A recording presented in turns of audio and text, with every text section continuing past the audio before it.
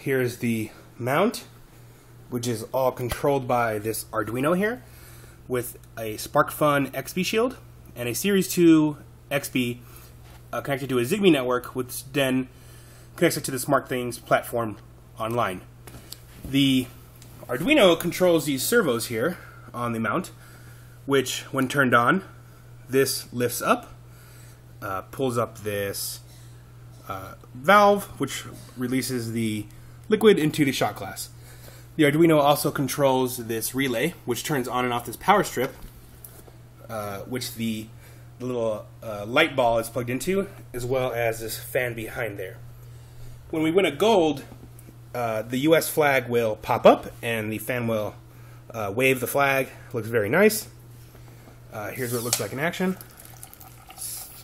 There you go. Goes down there. The flag comes up and the light goes on. There you have it.